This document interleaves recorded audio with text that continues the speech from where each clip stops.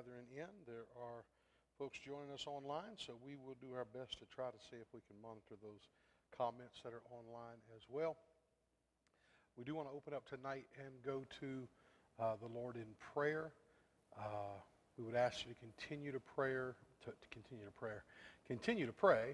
for, actually pray for Pastor Heather. She's been dealing with some nausea and some of the fun that comes along with having a baby on the way, and that's coming in waves. And so you guys pray for her. I've told her, that as I've told you all before, that I'm sure that she can almost, once she's gone through childbirth again, she'll almost be able to understand what it's like to be a man with a cold. But but be in prayer for her. Also continue to pray for Pastor Matt Gunner. That is Leah's father. He's going to be having surgery on Monday, and they believe at this point his tests have come back. It seems like his cancer is isolated, so they believe they're going to be able to remove some of his colon, and everything will be fine after that. So they'll be doing some more testing to see if they need to do treatments. But I believe that he'll be able to come out of that surgery and everything be great and good and not have to go through more treatment. So continue to pray for him. Do you have any other prayer requests tonight? Yes, ma'am.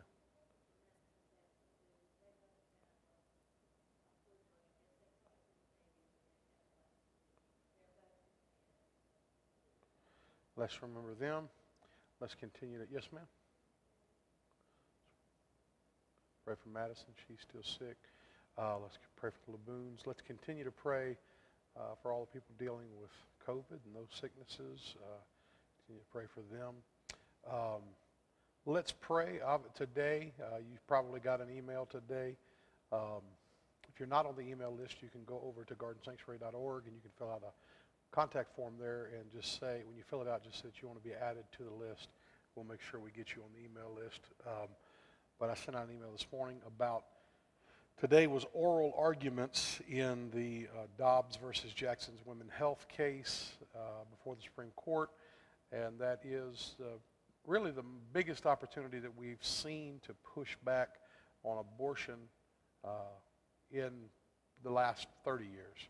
It would be the biggest blow to Roe versus Wade, depending on how it comes down, in the last, since Roe versus Wade. So in 50 years,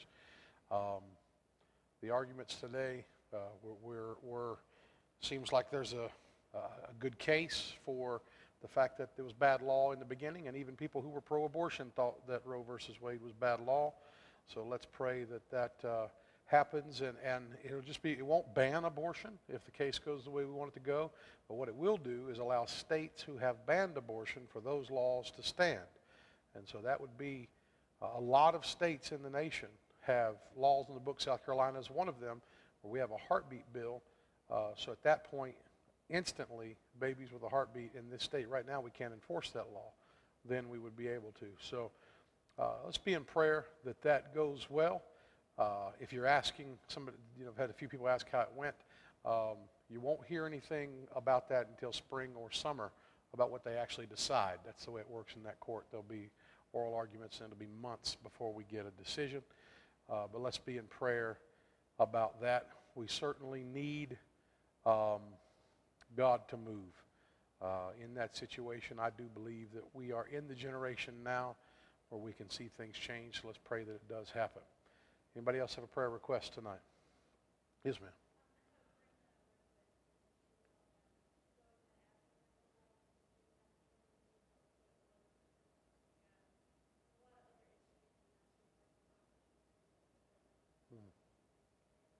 Let's remember that.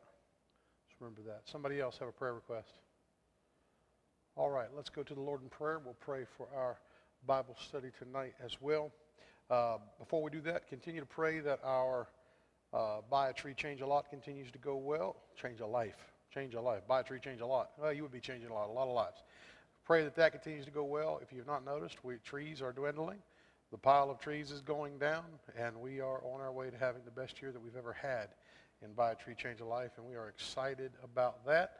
But we need you to come out and buy a tree. Some of you have come out and volunteered. We thank you for that. Sometimes during the week you might come out and volunteer and not see but one or two people, but on the weekends it can get kind of busy. But We thank you for your help there, and thank you for all of you that have given to that cause, and we'll continue to pray that that goes well. But let's pray. Father, we thank you for this chance to be in your house, to lift up your name. We pray, Lord, that your hand would be upon us tonight, that you would guide and touch. Lord, we pray for every one of these situations, every one of these needs. Lord, you know every detail. Pray for those that are sick, Lord, you'd move in their situation. Those, Lord, in need, Lord, of touch physically, God, those spiritually, mentally, emotionally, financially. Lord, we pray that you'd move in every one of these areas. Father, we pray that your hand would be upon our time together tonight, that you would anoint us. Lord, we pray that, Lord, we would be able, Lord, to learn of you, and we would leave this place closer to you than when we arrived. Father, we'll thank you and praise you for what we know you're going to do, for we ask it in the name of Jesus. Amen. Amen. All right, so we are continuing our series of Strangest Things, and there's been a few things that we have been able to cover in that.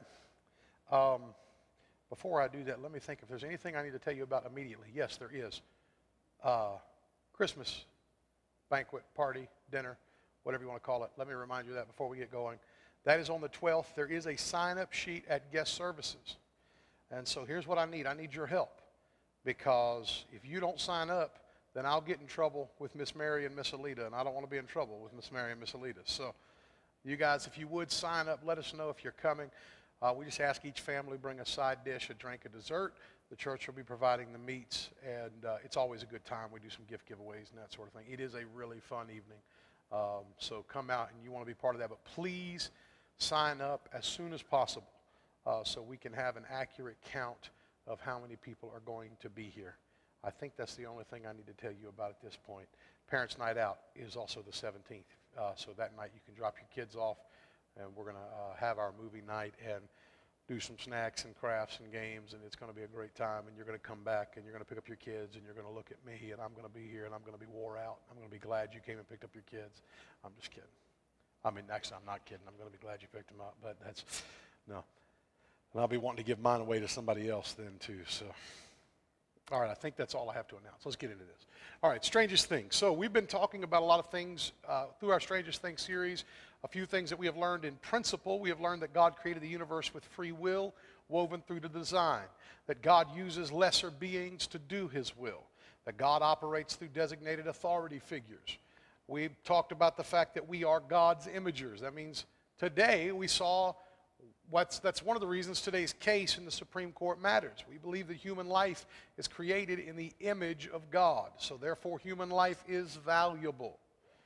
That's important. We also understand that we are in an eternal supernatural battle. The battle lines have been drawn. We are in the middle of it. We understand that God, in the midst of that, is working his plan of redemption. Now, in the beginning, we know that God created all things, and at some point after creation, there was a war where? Where was there conflict? In heaven. And in this conflict in heaven, we had someone who decided they didn't like God's authority. Who is that someone? Satan, the one we call Satan, the accuser, right? He has this issue. He wants to be God. He wants to rise up and be in God's position of authority. And so we know what happens. What happens to him? He gets what? He gets booted out. He gets banished. Now, where does he wind up, it seems? Here, right? He winds up here, and we discover that here on earth, God creates this garden. When he creates this garden, God puts these human beings in this garden, and he creates them as his imagers, and he gives them some specific orders. Does anybody remember the specific orders that God gave? Be fruitful, multiply, and then why does he want them to be fruitful and multiply? What's the big mission? Subdue the earth, right? Spread out, subdue the earth. That's God's big mission, is for the garden to spread, his authority to be seen through his imagers across the entirety of the earth.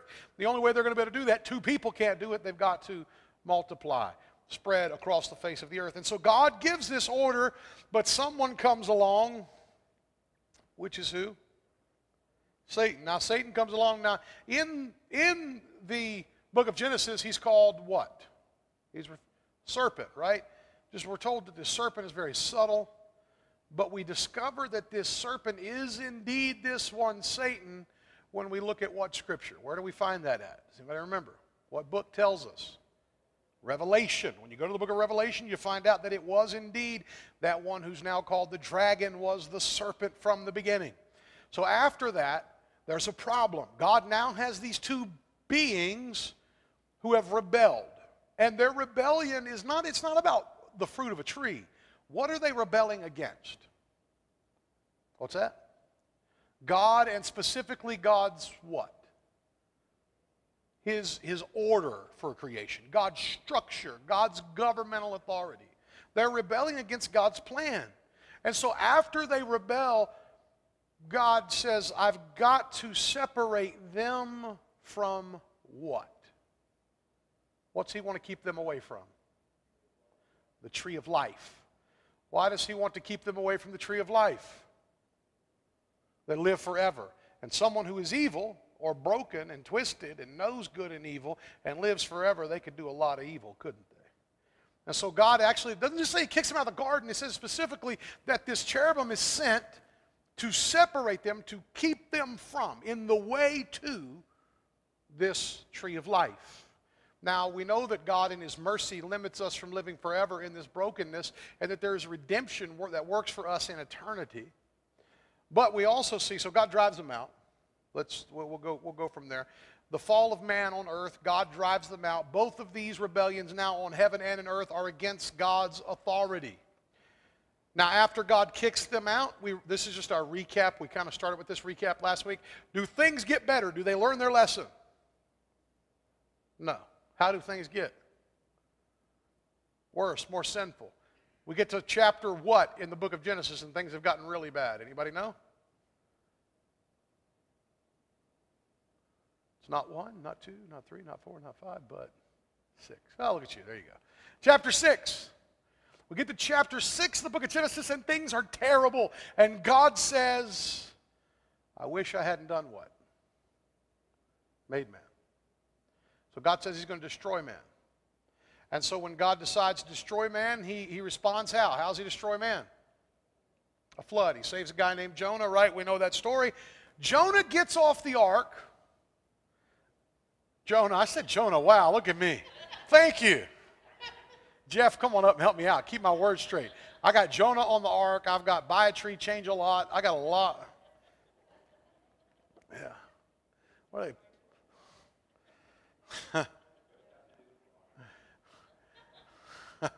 Dan Hollingsworth, you told me that eggnog didn't have any of that stuff in it. No, I'm just kidding. Never mind. Get that rumor started now, right? It doesn't take much, does it? That's spoken like a true pastor's wife right there. No, so Noah gets off the ark. Jonah is not on the scene yet. Noah gets off the ark. When Noah gets off the ark, God gives Noah some instructions. What's he tell him to do? Multiply, spread out. God tells him the same thing again. Multiply, spread out. What do they do instead? They build the Tower of Babel. And one of the things they say about building the Tower of Babel is they say, hey, we're going to stay in one spot. We're going to connect with the spiritual right here. And after that, God does what? How's God respond to this? He splits them up. But when he splits them up, how does he split them up? Does anybody remember? God does a mathematical equation to split them up. How's he split them? According to the number of what? According to the number of the sons of God. Now, who are these sons of God that we've talked about? They're these members of the divine council. They're these spiritual beings.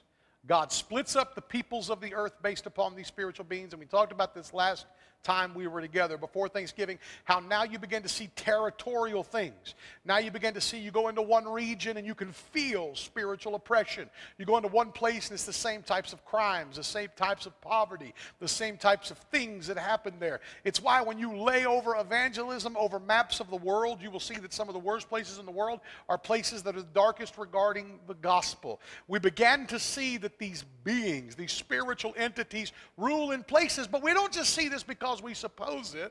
Does anybody remember an example, a specific example in the scriptures that tell us of one of these sons of God or angels or whatever you might want to call them, principalities? Does anybody remember a place in the scripture where we saw them ruling? The prince of Persia, where do we find that story at? Daniel. Daniel, I'm on my way. I was on my way to you. The angel says I was on my way to you, but I couldn't get here because I got in conflict with the prince of Persia. And he said that the only person who came to help me was Michael. Remember that? He says the only person who came to my side was Michael. Michael's fighting with you. He actually says Michael. He refers to Michael as his prince, as Daniel's prince, or Daniel's angel, if you will. He says, Michael has come to fight with me. And then he says, once I've dealt with the prince of Persia and I go away, then who might show up? You remember that? The prince of Greece. Another territorial god, if you will. So we see this, and we talked about it some, about how there's places, for example, that will have serious violence. How you go places. In fact, I was talking with someone recently. We were talking about spiritual warfare. And one of the things we mentioned, you'll remember I talked to you about how Nineveh was a bloody, violent city where they liked to behead people. Then we had this group called ISIS that came along, and ISIS made their headquarters in a place called Mosul, and Mosul is modern-day Nineveh. If you go to Mosul, modern-day Nineveh, when ISIS came up, what did they like to do? They liked to behead people. Why? Generations of people died, the spirits lived on. Those spirits inhabit generation after generation. That's not saying every person there. But I have spoken with people, again, and we won't go into too much detail tonight, but I have spoken with people who have gone with the United States military into different places, and they will tell you, you can feel the spiritual oppression. Some of them had gone to Iraq, which Babylon, Nineveh, all these places. And they said it felt totally different than any other place on the globe that they went. This is a believer. Why do you have these feelings? Well, there's spiritual warfare. And we understand the idea of spiritual warfare, so we're going to move forward. We might come back and talk about a little bit of that in just a moment. But, so God splits them up, but he doesn't just split the people. God basically says, hey, you want to do it your way? Let these other gods be your gods. Worship Baal. Worship Molech. Sacrifice your children. You're going to find out that I'm a better God than they are, is what God says. You're going to find out that I'm better than all these other beings that you want to worship. But God also did something else. What did he do? He chose that for himself he was going to have what? What's that? He was going to have his people. And who were his people? What's that? The Israelites. We see it in Deuteronomy chapter 32 and verse 8. When the Most High gave to the nations their inheritance, when he divided mankind, talking about at Babel, he fixed the borders of the people according to the number of the sons of God. There's that division between spiritual principalities. But the Lord's portion is his people, Jacob, his allotted heritage. So God starts working with a group of people, and with that group of people, God begins with a particular individual. What's his name? Abraham or Abram, right? And the Garden Sanctuary heard a lot about Abraham last year. We learned a lot about that family line. And here's the thing. God begins to work with him. Does anybody remember where Abram was from? Right? Yeah.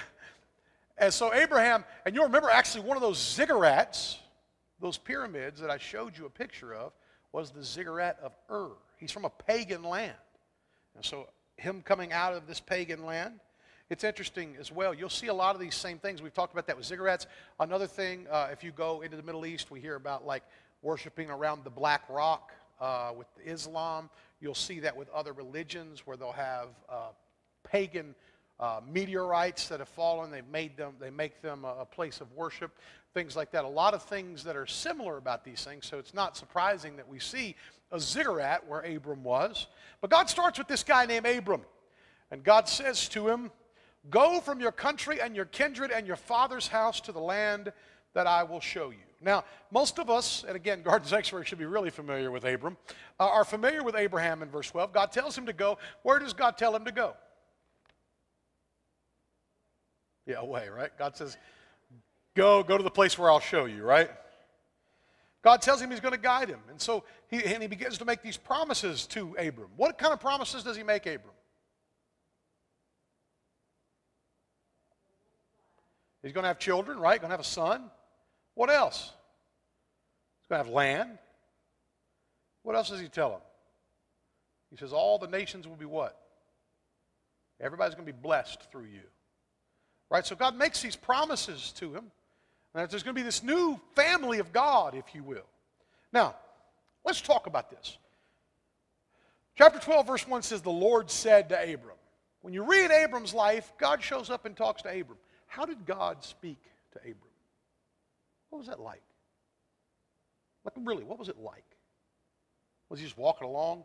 Abram, out of the heavens. Yes, Lord. Was it a voice in his head?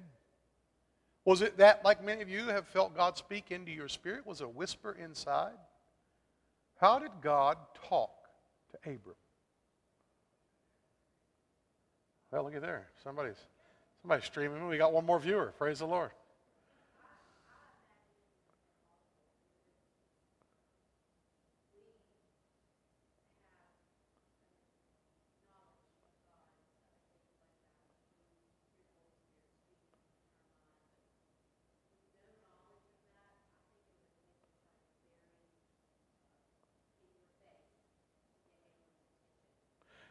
So you believe that because of his lack of knowledge, God would have spoken audibly. We have all these other ways for God to speak to us. Okay. Anybody else?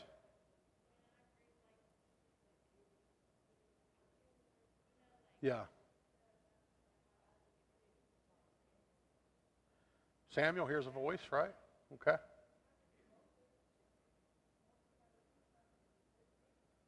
Moses sees something.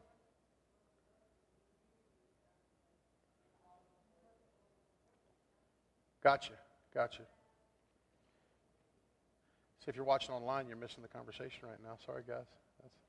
I'd get mics out here. He appeared. So it sounds like it's more than just a voice. All right?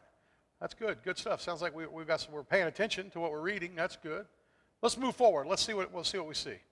Verse 7 of chapter 12 says, then the Lord appeared. Alita's been in my notes. She looked through my PowerPoint, apparently. And said, to your offspring I will give this land. So he built there an altar to the Lord who had appeared to him. He appeared.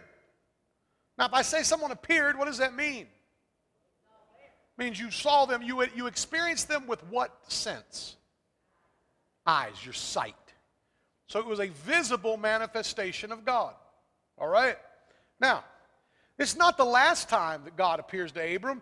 Genesis chapter 15 and verse 1 says, after these things the word of the Lord came to Abram. How? In a vision. Now, it's a word in a vision. You understand what I'm saying? It's a word in a vision. Now, watch what happens. He says, fear not, Abram, I am your shield, your reward shall be very great. Again, the voice comes in a vision. He says, and he brought him outside and said, look toward heaven and number the stars if you are able to number them. Then he said to him, so shall your offspring be. So he, who is this he? And he brought him. Who's he? Who's the one bringing in the vision? God and Abram are there. Who's probably the one doing the bringing? God, right?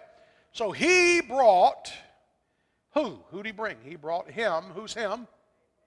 So he brought Abram. So this sounds like this is not just a voice. It sounds like somebody saying, come here, Abram. Let's go outside. Now, let's talk about that a little more. Are there any other places? So it would seem to me that God's appearing in somewhat of a way that looks like a man in the Old Testament right here. Maybe. Well, what are some other places that God appeared in the Old Testament? How about as a man or otherwise? Where's God appear as a man in the Old Testament? Anybody?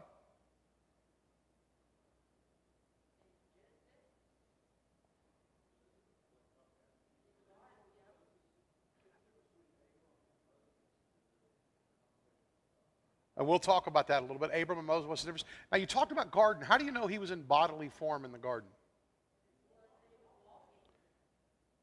Yeah, he was walking. Now, somebody could say he's just floating along. It's just anthropomorphic, right? He's not. But here's the problem. How do we know he was a physical being? I'm going to give you the evidence. After they sin, what do they hear? Footsteps, right? Holograms don't have footsteps. He had taken the appearance of man. He comes walking in the garden. Now, so God appears to man in the garden. Does he ever appear to Abram as a man? Anybody remember that conversation about Lot? Abram sitting in his tent door. God shows up. Three beings show up. One of them's identified as God. Any other place he shows up as a man or in bodily form. Comes to Isaac, Genesis chapter 26. Comes to Jacob. Jacob wrestles. Jacob wrestled with who? With God, right? He wrestles with God. Now, what about some other places that he shows up, but maybe we don't see him physically as a man? Somebody said Moses earlier. What do we see there? A burning bush. And we're going to talk a little bit more about that burning bush. Yeah, and God shows himself in really more glorified form, really, to Moses on the mountain, where Moses has to be shielded from him. What about a voice? Somebody mentioned a voice earlier. Where do we hear the voice of God in the Old Testament? Samuel, right? Samuel. Anybody ever heard the voice of God? Samuel, telling you to get up and do something. The other night I heard a voice. Patrick. Thought it was God. It was Heather telling me she heard a noise. I had to get up and check.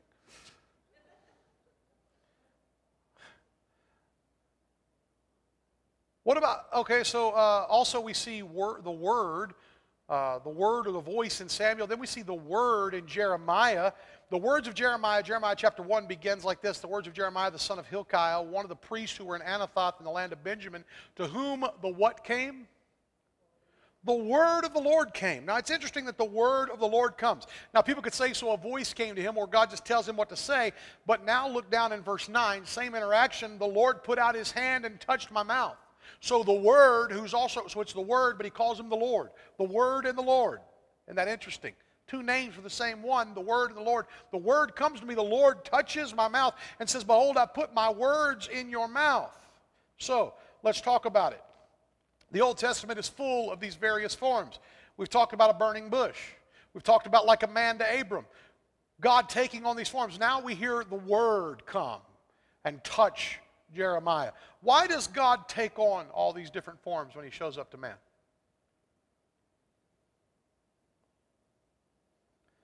Because it's just within his ability, right? He's just showing off? No. Why does he do that?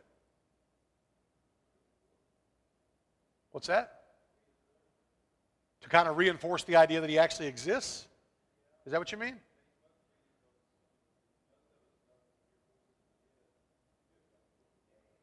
Yeah, so if we heard voices, there might be a problem. So that he shows up. Okay, I think I understand what you're saying. To reinforce the reality that he is real when he's speaking? That he really told you that. Got you. Why take this form? Why not just show up in the brightness of his glory? Yeah, we'd be in bad shape, wouldn't we? And so God does this because none of us can see the true essence of God, the true glory presence of God, and live. In fact, we know this. You can look through your Bible, whether it's Genesis chapter 32 or in Deuteronomy or in Judges chapter 6. Whenever someone encounters someone that they think is God, they always think that they're going to do what? Die, right? Going to die, right? You know, we come to church and we say, Lord, show us your glory. In the Old Testament, they're saying anything but that. Don't show me your glory, right? Don't show me all of you, right? And so they're coming, and God shows himself to them in these various ways. Now, let's go back for a second. These encounters often include a description that doesn't really sound like it's God. For example, with Jacob. What do we often hear it called? Jacob, an angel. In fact, we see the angel of the Lord all through the Old Testament.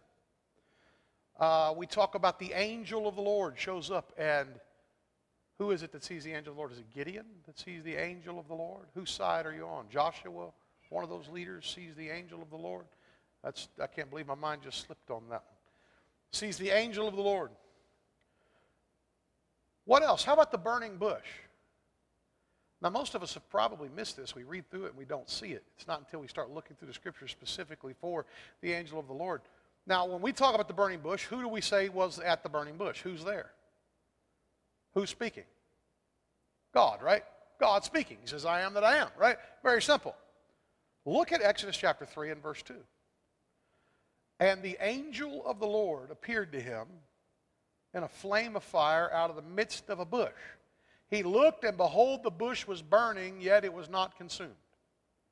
So now we've seen God appear as the Word. We've seen God. Now we see the angel of the Lord. Now, the angel of the Lord we see here, we go, okay, wait a second. When I'm reading this, maybe this is an angel. I want to show you this when you read your Old Testament. Be careful that when you see the angel of the Lord, you don't just think it's an angel that's sent by the Lord. It might be the angel of the Lord. Does that make sense? So, this particular place, the angel of the Lord appears. Moses looks and he sees this burning bush, and then Moses asks a question. The angel of the Lord is there. The angel of the Lord is speaking. Moses says, what's your name? What response does he get? I am that I am. I am. What is I am? I am is the self-existent God. I am is the God that exists outside of all things. I am without all of this. I am. You can't describe me. I just am. I am. And so he says, I am. Now, the angel of the Lord says, I am. Who is that? Who's I am? Who is the great I am? God. We'll go on. Jacob. God appears to Jacob. He had already appeared to him once in Genesis chapter 31, verse 11. The angel of God, see that? The angel of God said to me in a dream, Jacob. We read this, we think it's just an angel. He says, Jacob, he said, here am I. Now watch what the angel of God says about himself. Next verse, verse 12.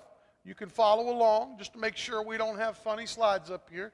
And he said, lift up your eyes and see all the goats that mate with the flock are striped, spotted, and mottled, for I've seen all that Laban is doing to you. I am the God of Bethel. I am the God of Bethel, where you anointed a pillar and made a vow to me. Now arise, go out from this land, and return to the land of your kindred. Now, we sometimes have difficulty when we read the Old Testament. Some scholars don't make this connection between the angel of the God and God. But that just said the angel of God appeared, and then who did he say he was? Now, do you think there's any angels out there besides Satan that would dare to tell that story?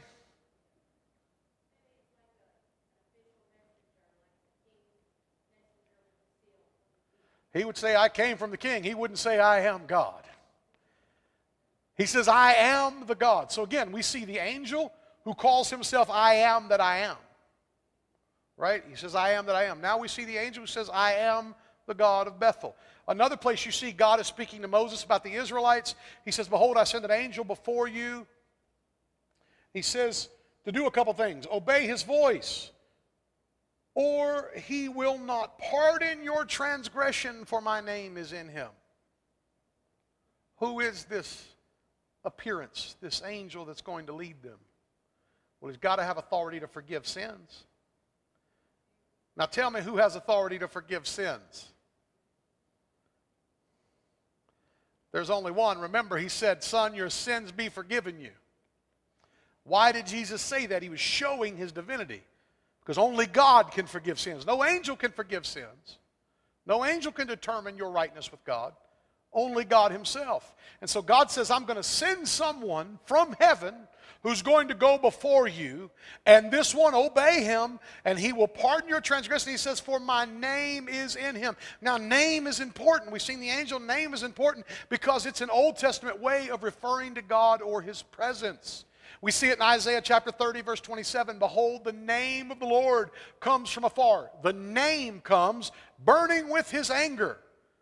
Names don't have anger, if we're thinking of just a name. And in thick rising smoke, his lips are full of fury. His tongue is like a devouring fire. His breath is like an overflowing stream that reaches up to the neck to sift the nations with the sieve of destruction and to place on the jaws of the people a bridle that leads astray. He says, the name of the Lord comes, burning with his anger. Even today, did you know that some Jews, some observant Jews, do you know what they call God? Hashem. You know what that means? The name. See, the Old Testament, the angel of God, look at it carefully, and it might just be an appearance of God himself. The name of God, look at it, it might just be God himself. Now again, we can know that the angel was God in the human form. We compare Exodus 23 with other places. The angel who met Moses in the burning bush, the angel with God's name inside of him, did bring the Israelites out of the promised land. We see that in Judges. But we also see that the Lord did. Deuteronomy says God's own presence did. So the Lord, the presence, the angel, they're all the same names pointing to the same thing. All right, so again, God says, if you look at Joshua, it says the Lord brought them out.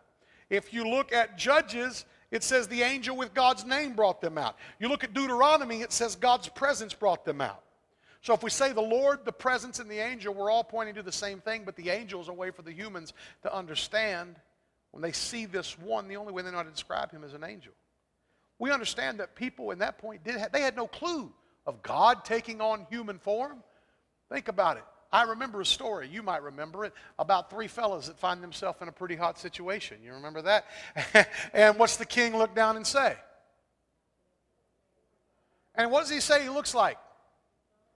The Son of God in the King James Version. In some versions, he looks like a son of the gods. Now, it's probably more likely he said a son of the gods because of the idea of that pagan only thinking there was one son of God. But he looks at it and he says, he doesn't look like anything. He looks like he's otherworldly. But he didn't understand it. He didn't get it.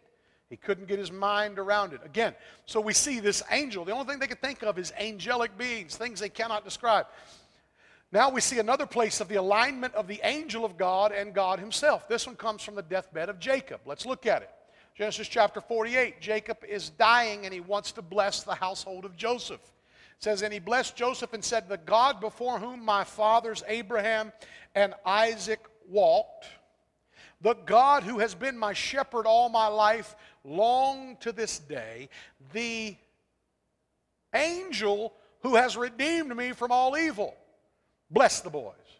Now, he describes them all these ways and then asks for his blessing. Now, who's the Redeemer? Jesus is the Redeemer. Jesus. When you see these in the Old Testament, you're seeing what's called a theophany, which is an appearance of God.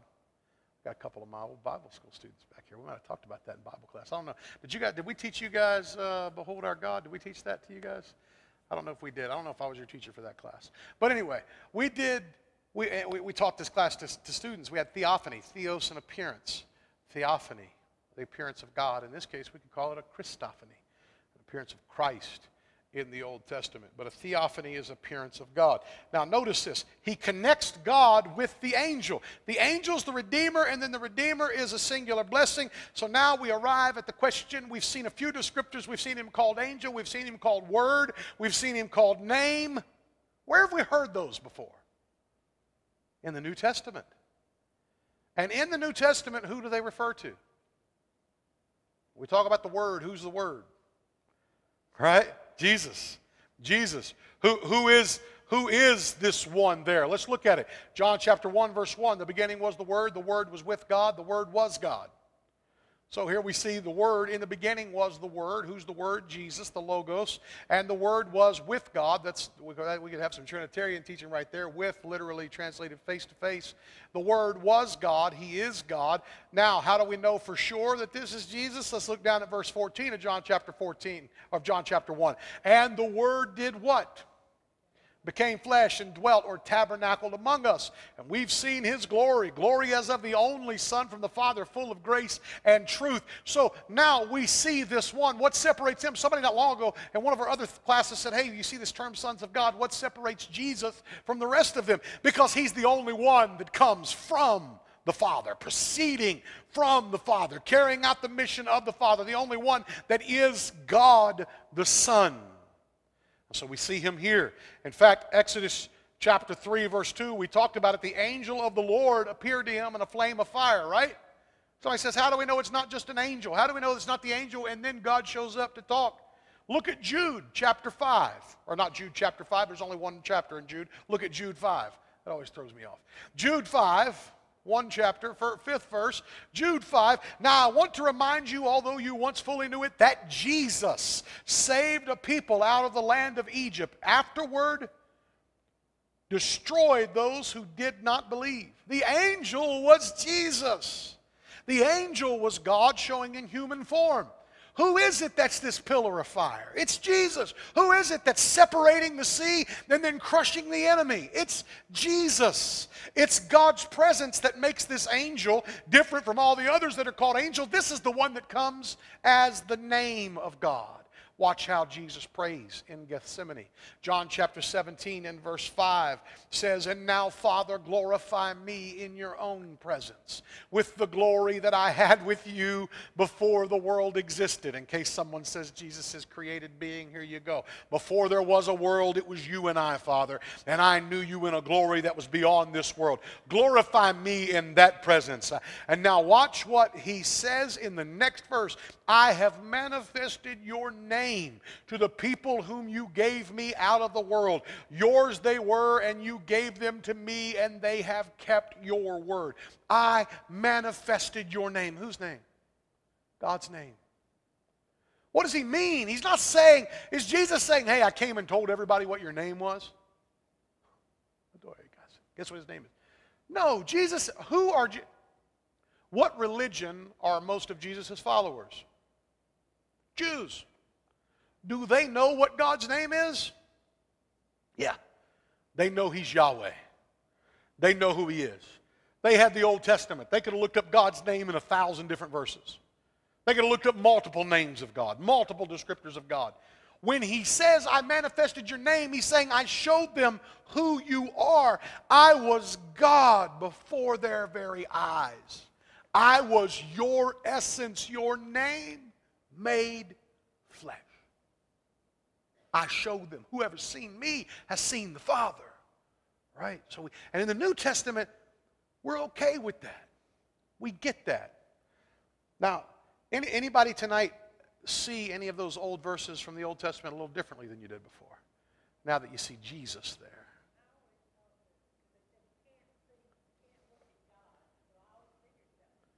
Sure. It's the logical extension. That it's God in flesh. God appearing to man. So now we get to the important question of the night. We don't want to just leave here saying, oh, that's really cool. You told us a bunch of things that refer to Jesus. Let's go to the house. Why does it matter? Why does this matter? Well, it lays out the way that we have to view the spiritual world. It lays out this understanding that every Bible story you've ever read takes place within the bigger story of this spiritual conflict that we keep talking about. Can I tell you something? Today, church, there was spiritual war in Washington, D.C. There is every day, but today, I had some friends that were leading prayer in D.C. today. I had some friends that went up to, in fact, I was asked about going up, but we had a scheduling conflict and I couldn't do it, to be outside the Supreme Court today. Recently, there were some folks from another church that many people here have been to that church that went up during the confirmation hearings of one of the justices.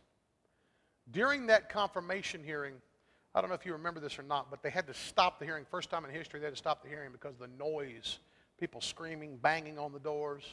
Never has it had to happen. You remember there was an uproar about this particular justice's confirmation not long ago. When they went up there to pray during these confirmation hearings, literally, this was a school group from a Pentecostal school group. They went up there to pray, took their kids up to pray outside the Supreme Court. They encountered groups of witches putting curses and hexes upon the Supreme Court, upon upon Justice Kavanaugh, specifically praying to satanic entities to stop him from being put in place. Why did they want to stop that? Because of abortion. Because there was fear that abortion would be stopped. Now, people say that's political. It's not political. I don't care how many politicians talk about abortion, they'll never make it political. It's always a moral issue. If next week somebody comes out and says, I'm running for office and murder is the point of my campaign, that doesn't make it a political issue. It's a moral issue. So listen, don't let anybody tell you abortion is political. It's not. Politicians, the fact that politicians are speaking about morality is just because Christians have failed to do so. And so now, we live in a world where we see that spiritual conflict. That is war that is going on. We look at that and we go, how does that weigh out in the Old Testament? That means that everything that happened in the light of this conflict. And this isn't some Marvel Universe movie. This isn't Clash of the Titans. It's not some legend. This is real spiritual warfare. And the God we serve has real enemies. And you and I have real spiritual enemies. There's an enemy that wants to destroy your children, that wants to destroy your marriage, wants to destroy your finances, that wants to destroy everything about you that he can. There are these created beings that were once loyal to God, but they went their own way. These are the rebel gods that Paul describes as dark powers, rulers, authorities, the principalities of this world. And here's the thing, they didn't go away. That you can't find the verse that says that they just, and then John wrote Revelation and all the principalities went home. They're going somewhere. They're still here. And that's the thing we have to understand. Why in our land today are we in such a conflict about identity? Because we were created in the image of God. That's why. That's why that matters. Why do we see rampant suicide? Because Satan hates those that are created in the image of God. Why do we see so much conflict and hatred and anger and all the things that we see? Because we are in spiritual war. And you can go down through the ages and you can see all the things and you can talk about all the stories that happen in all the cultures and all the areas that spiritual war went one way or another. But nonetheless, we are in spiritual war. And the thing is, these enemies, they have one goal.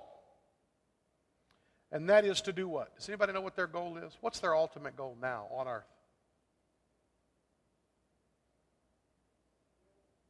Steal, kill, destroy. To separate us from God. They want nothing, they don't care about us. They want to deprive God from reuniting with us. That's what they want. They want to do anything they can to stop that. And so, out of that, we see that there are particular powers. The one that we call Satan, but he's not the only one. He's not the only thing that's... In fact, most of us will never encounter Satan. It's a simple math problem. 7 billion people on the face of the earth, Satan's not omnipresent. All right? To say that Satan can be everywhere is not true. He's not God. He doesn't know everything. He can't be everywhere. That's another reason why it's important to be careful of the things you say. 100%. The powers of the air can hear what you say. They don't know what you think. They can only invade your thought. They don't know what you think, but they can know what you whisper in your spirit. You can speak spiritually, if you will. But why does God give us the spirit, the angelic spirit of praying in tongues? Praying with groanings, spirit-to-spirit connection with God. But it's not just to confound the enemy. We also have to understand, we got to be careful. When I say things, I could begin to feel something. Have you ever noticed that when you begin to get emotional, the things you're thinking will begin to come out of your mouth? Your flesh is tricking you. What is your flesh tricking you into doing? Your flesh, why does your flesh want to trick you? Because your flesh is doomed to destruction. See, we're getting to the last 20 minutes. We're about to really teach now. Your flesh is doomed to destruction. Your flesh is going to be, what's going to happen?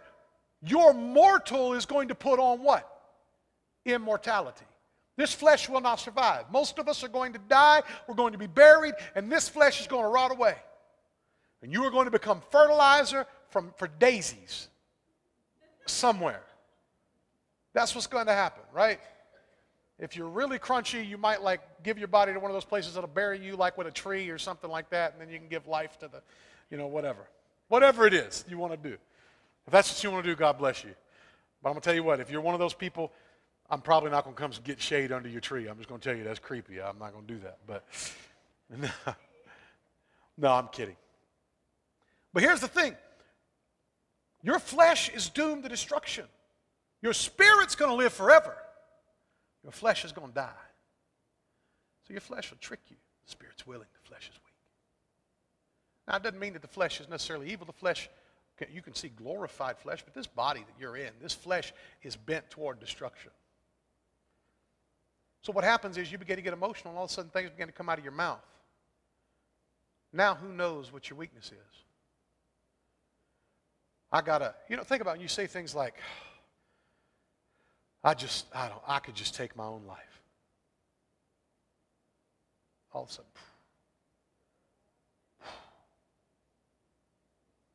I don't know why they treat me like that. I've got half a mind to tell them what I think. All of a sudden, boom, anger begins to show up. Things begin to whisper. I don't even know why I ever married them. All of a sudden, boom, boom, boom, boom.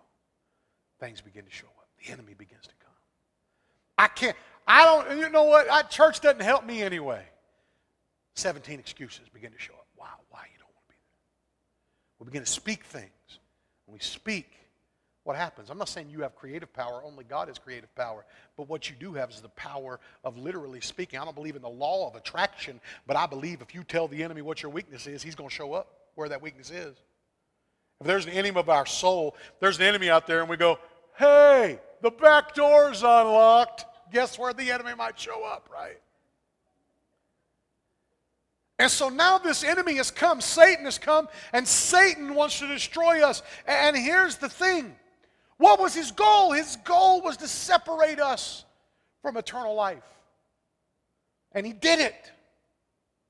He won the first battle he won in the garden, we lost. We were separated. Now, Yahweh's creation is going to die. Kick me out of your heaven, Satan says. Kick me out of your heaven. I'll destroy your beloved creation.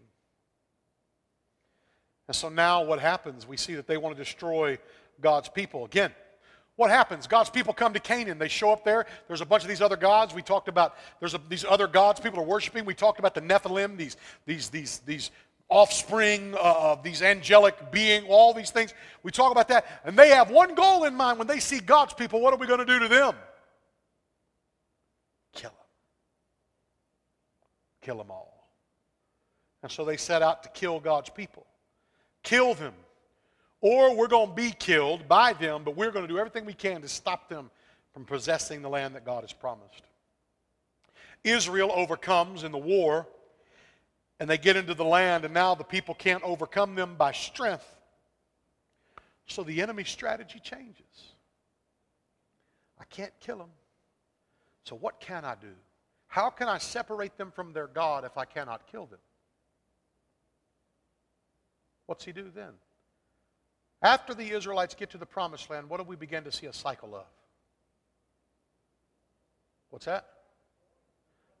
Idolatry. Idol worship.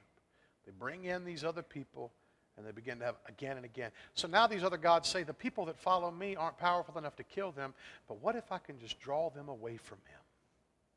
And they begin to seduce God's people into worshiping other gods. And you know what the plan is? We'll get them away from us. We'll rid us of the stench of Jehovah worship in our land. Because if we can get them to worship other gods, then God will take care of them for us. Did it work? Well, it did. How did it work? They started worshiping other gods. What did God do to his people? Put them in exile, in enslavement. Move them out of the promised land into a place of exile. God sent them away. But see, now there's another problem. Now they've got them out of that land, but God has a plan that's going to redeem his people. And the plan includes the angel, the name, the God that appeared all the way through the story. He doesn't just show up in the New Testament. That's the important thing you've got to understand. He is the God of the remnant all the way through. It wasn't like God was like, well, everything else didn't work. Let me try Jesus. No, that was always the plan. It was always Jesus. God wasn't going to give up. And the curse had already been foretold that one day what was going to happen? What happened? Let's go back to the garden. You're going to be crushed. You're going to bruise his heel, but he's going to crush your head. One day there was going to be a descendant of Eve. One day there's going to be one, and they had no idea. Think about it. God appears as the angel of the Lord. God appears as a burning bush. God appears as a flaming pillar of fire. God appears as a cloud by day. God appears in all these powerful ways, and the enemy thinks if he ever comes for us, he's coming like that. But the promise had been that he would come as a descendant of Eve. And here we are in the Advent season, and God says, I'm going to show up as a baby.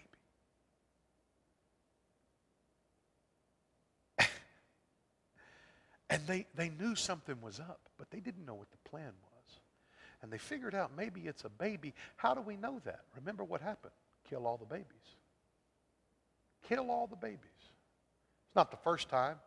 They thought that was happening all the way back with Moses. Kill all the babies. In the promised land, let them put their babies in the fires of Molech. Kill the babies. Kill the babies.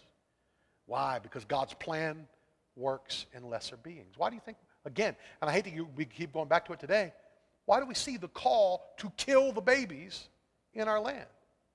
Why is that? Why do we have people that stand up and say that is part of liberty, the right to kill a baby? Why is that? Because when we kill the next generation, we kill those that are here to cooperate with God's plan. The enemy knows that. He doesn't know he doesn't know where the next Billy Graham's coming from. He's not God. He doesn't know where the next prophet's coming out. He's not God. He doesn't know where the next revivalist is coming from. So he knows this, I hate them all. And the easiest way to get them right now. Get them right now. And here's the thing, they didn't know what God's plan was. They try to kill the babies. You got the wise men. The king says, come back by here. They say no, they go a different way. Jesus ends up, his parents have to flee to save his life. All those things happen then throughout his life. There's various plots against him and so on and so forth. But they didn't know that the plan was a cross. In fact, they thought that they were stopping God's plan. We know that because the scripture says, had the rulers of this world known, they wouldn't have done it. If they had known crucifixion was the plan, they wouldn't have crucified him. They couldn't understand why dying for them, that didn't make sense to them. The plan was a mystery. Here we see in 1 Corinthians 2, verse 7, but we impart a secret and hidden wisdom of God, which God decreed before the ages of our glory. None of the rulers of this age understood this, for if they had, they would not have crucified the Lord of glory. So here we are in this kind of strange series to be going into the Christmas season. But I think we see the most beautiful thing when we understand that this baby was an invasion. It was an invasion. The pillar, the fire, the angel of God, the name of God, the Word is going to take on flesh.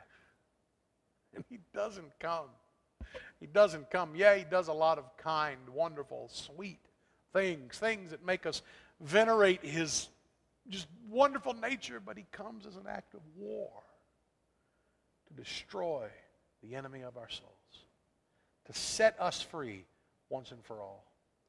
And now we see, and we're going to go forward and talk about some of this more in depth in the weeks ahead, but now we see that true victory comes through Christ. But this isn't the first time that victory came through Christ. In the wilderness, when Moses sees the burning bush, it comes through Christ. Coming out of Egypt, it came through Christ. When Jeremiah has the word appear, it came through Christ.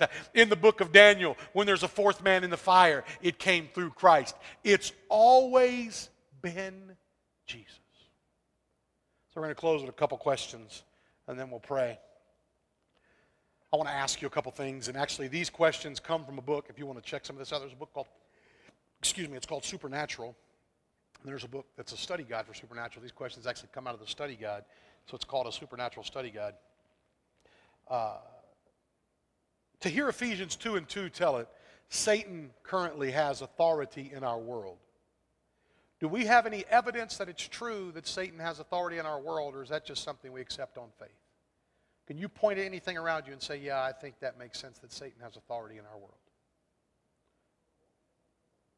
Abortion? What else? The murder, the evil, the wickedness? Sure. Anything else? The identity crisis? 100%. Anything else? Those are some good answers. Now, and maybe this is kind of an open-ended question, seeing Jesus in the Old Testament, does that change your understanding of any of the Old Testament stories or your understanding of Jesus? And if it does, how so? Somebody talk to me. Anybody? I'll give you an example. For me, when I see Jesus in the Old Testament, it changes the idea that the Old Testament God was a God of wrath, and Jesus is like the kind God that shows up to stop the God of wrath from getting us all. Does that make sense? Like Jesus, when God was raining down fire and brimstone on Sodom and Gomorrah, Jesus wasn't over in the corner wringing his hands going like, what have you done? Why are you doing this? No, Jesus was involved. When the order went out to kill men, women, and children in Canaan, Jesus is the one that's involved. God the Father, God the Son aren't in conflict. It's only Christ's flesh nature on earth that ever has a problem with following the will of God. It's not Christ's divine nature. It doesn't have a problem. I think that changes sometimes because we treat Jesus, the world around us treats Jesus like he's this, like he's a hippie, I think. Like he's just a nice guy who's just here to be like, hey, everybody, let's get along. It's all good. Like he's just the essence of something that he's not. Jesus is pure, holy God who's going to rule with a rod of iron. He's a God who will forgive you, but he's also a God who will destroy the rebellious. That's who Jesus is. Jesus is the one who shows up to the angel of the Lord and they say, whose side are you on? He's not on anybody's side. I've got the host of the Lord. That's who I am. I am the side. You understand what I'm saying? It changes our perception sometimes when we understand. I think seeing Jesus like this breaks the line between the Old Testament and the New Testament. It's not two different stories. It's one long narrative that is a spiritual war of which we see the victory won right there in the Gospels, right? That's where the victory is won, and now we live in that victory. But it's not like it's a new story. Anybody else on that subject at all? About seeing Jesus, viewing the God of the Old Testament? Anybody ever struggle? Yes, ma'am.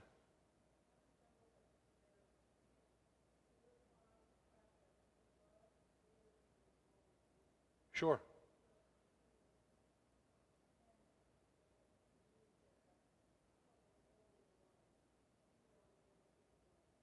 Absolutely. He is the one, right? All things created by him, for him, through him.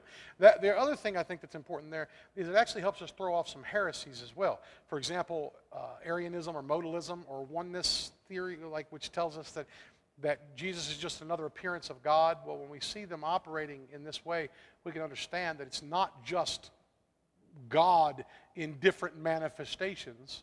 It is God the Father and God the Son. It's also important when we see Jesus in the Old Testament, we can understand something like Mormonism, which believes that Jesus was just a thought in the mind of God. He always existed, but he existed as a thought until the point of his conception. Well, the Bible plainly shows that's not the case. So that's just another way when we understand this, we understand God better, we can push back against heresy a little better. Now, here's another question, and this kind of goes back to last week. We talked about these other gods. How do we often define idols in our day and time? Like material, that's like our number one go-to, isn't it? Things, right? Why do you think it is that idols have become identified as cars, boats, money, houses, whatever? Why do you think we've identified idols that way?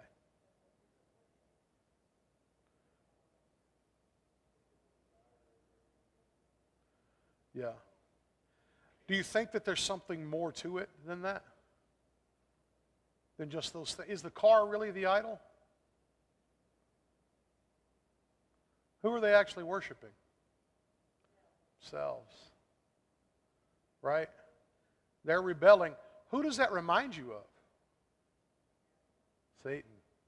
I want some glory for me. Humanism.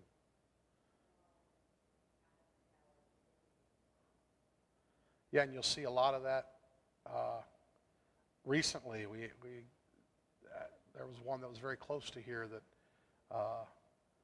basically there was a pastor that made a statement that he took down after about a day or two, but it got outcry everywhere, but a very large church, and the pastor made the statement that Jesus, when he comes into your life, he doesn't change you, he just makes you, he just reveals the good you that's always been there. Well, that's about as anti-gospel as anything I've ever heard. But at the end of the day, though, I don't necessarily just condemn those things. I try not to, because if you're not careful, you understand anybody that talks a lot, they're going to eventually say something that anybody can pick apart. So I try to give grace in those things. That being said, yeah, there's a lot of thought in that. Live your best life now. You've got it in you. Just let Jesus, he's just here to help you release the better you. Like Jesus is our guru, right? We're worshiping ourselves, which is really satanic, right? Saying, I want some of the glory. There's also some other things we could be worshiping. There's other gods that are out there. There's other entities that we could be trying to appease, whether it's the pridefulness, I would say that there are spiritual things out there. These are not just, it's not just a matter of me worshiping me. There are these spiritual things that are whispering to us. The thing about it is, in our land, Satan has the upper hand because we like worshiping ourselves. A lot of lands, they like to worship something. In America, we're okay with, hey, you don't have to give us a God. We'll just worship ourselves. Just tell me what I need to do to let everybody know how awesome I am, right? So, we better leave that one alone. We'll have everybody too convicted to come to church on Sunday. Now, let me ask you one more question. I got two more here. So we talked about cosmic geography. We've talked about spirituality in certain places. All right? We talked about that, whether I told you about the story of the colonel who talked about warfare. I talked about people that have been in different places in the world and felt different things. You can go certain places in the world right now that are known for like trafficking children. It's disgusting, the things that happen. It's strange that they happen in particular places. You go to other places and there's voodoo and things like that. There's the legends that go along with the story of Haiti. Anybody ever heard the story of Haiti and the idea that overthrowing the slave masters included a voodoo ceremony in which they said, we'll give our souls in the island to Satan. And there's a lot of Haitian Christians that believe that Haiti is under bondage because of the voodoo that was there. I mean, we know that these things are real, and you go back far enough in some of our cultures, and we can see a lot of that thing, the witchcraft and so on and so forth that's there. Some of you that grew up with Appalachian culture, you've heard of people doing things like divining. You've heard of people talking to fire and all that stuff that some of you don't know what I'm talking about. Some of you may, though, know about getting burns and going to somebody that could talk to it and draw the fire out and all those things. And a lot of the things that are out there, and the thing about it is it's not scary because it doesn't work. It's scary because it does, right?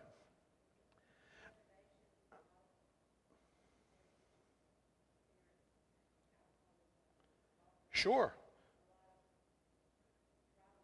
And a lot of idolatry in those places as well. And you go on and you see the greed and the viciousness that happens in a lot of our cities. You see people who have been involved in drugs will know about the spirituality. Why do these things so often connect with demon possession? Why do so many things run hand in hand? That would bring us to something else. We just came out of the October season. Does anybody ever, did any of this, when we talked about locations of spirituality, make anybody think twice about haunted houses and haunted places? Is it possible that spirits dwell in a location? Now, here's the thing. It's possible, but I'll tell you what it's not.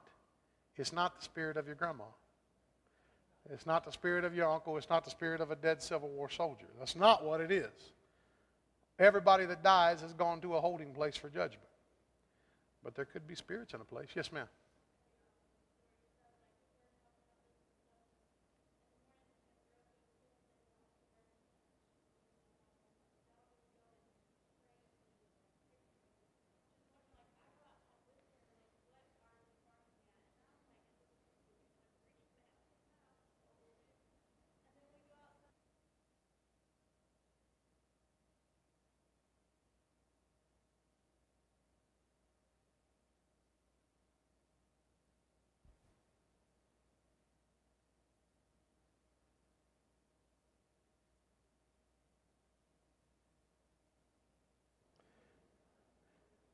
Or was it? No, I'm just No, there are certainly, no doubt, places where there are certain spiritual things that happen. There are cities that have certain strongholds. I believe that with everything within me. That you go to certain places and have. But now here's the thing. You go to one of these places, you feel like there's spiritual things happening. We're not pagans. We don't believe in, we don't go in and say, well, I mean, what do we do to combat these things? First of all, what do we not do? Well, what we don't do is we don't go in and go, if I take a cross with me, I'll be all right. You might as well carry a stick. We're not pagans. We don't fight spiritual things with physical items, right? We're not going to go in and sprinkle some water around. We're not even, now we believe in anointing with oil, but oil doesn't do it. Does that make sense? It's not the oil. It's not, we don't have, God doesn't possess the oil. It is a mark saying we believe that we are saying that God's presence is here. We are making a physical motion, a physical thing to be a representation of God's presence and God's power and God's authority. And we are following after biblical precedent, but we're not saying, well, if I put this oil in the mark of the cross, if I lay this Bible in front of my door, right? There's people that'll leave a Bible open in their house and cuss each other out all the time. There's no peace in this house. Read it. Don't just leave it open. Right? It's open. It's got 2 inches of dust where it's been open, but it's open. Right? We're not pagans. But we can walk in the spiritual authority of Christ. This is a conversation I have with my daughters. We're covered by the blood. I'm not afraid of demons. I don't say that because I want to be challenged by demons. I don't want to go home tonight. I don't want to go home tonight and have a fight with demons or principalities and powers, but I'm not afraid of them. Because why am I not afraid of them? It's because I'm ignorant. It's because I'm washed in the blood. It's because I'm sealed to the day of redemption. It's because I'm His property. Does that make sense? And we're going to be in spiritual warfare. We're going to be in spiritual warfare like we've never been in before. If we're going to talk about, I had someone, and I will tell you, I'll just be very open and honest with you. I had someone who said, Pastor, you shouldn't talk about abortion. I literally had someone tell me that. A long-time member of Garden Sanctuary. You shouldn't talk about abortion. I said, why not? They said, you're going to attract negative attention for the church. So hold on a second. We shouldn't talk about abortion. Well, I'm not going to stop talking about abortion in case anybody wants to know. Not going to stop talking about it. There are people that are so afraid of spiritual conflict that we won't stand for truth. There are people that are so scared of dealing with that. There are people that, let's not pray for deliverance because we're afraid that's going to attract the fight of the enemy. That's going to attract the enemy and he's going to fight us. He is, 100%.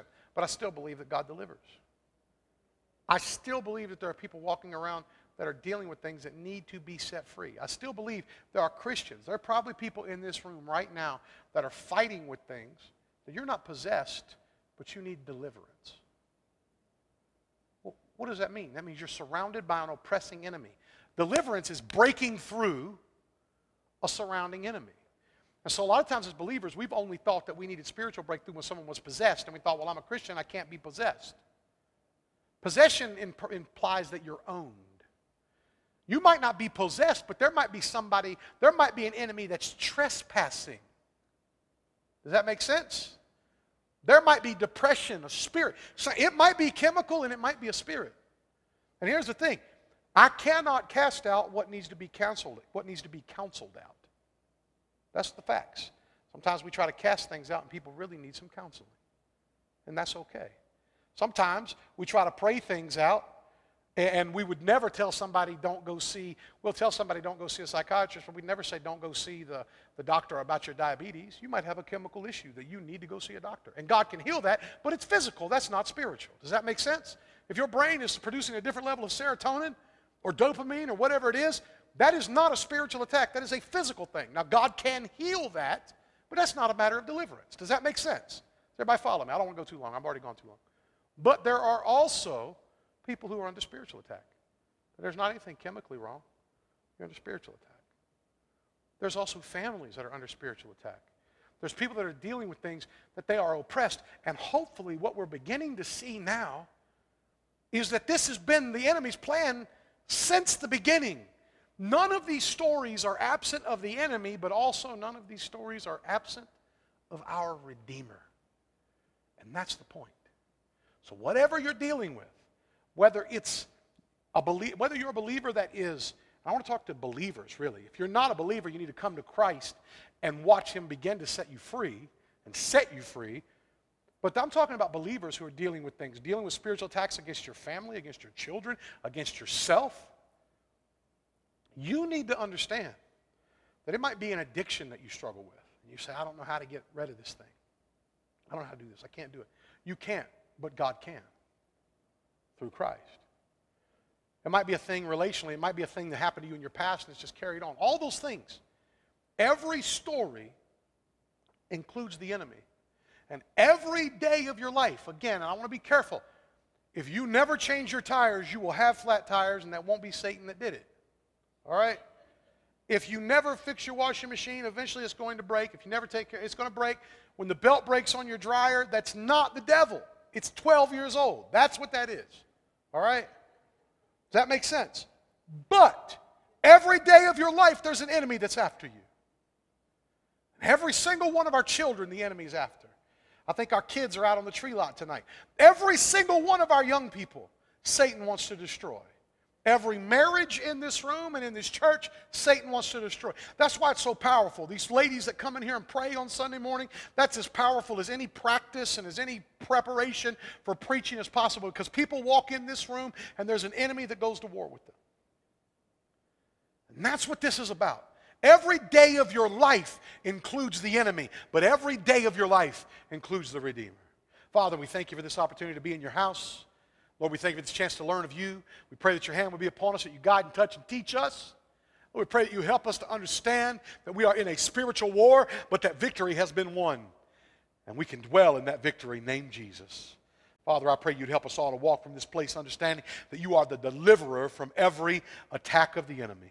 Let us recognize that every day of our life we face an enemy, but every day of our life greater is he that is in us than he that is in this world. And Lord, we know that in this world are powers and principalities and rulers in high places. That's what's in this world, but greater is he that is in us.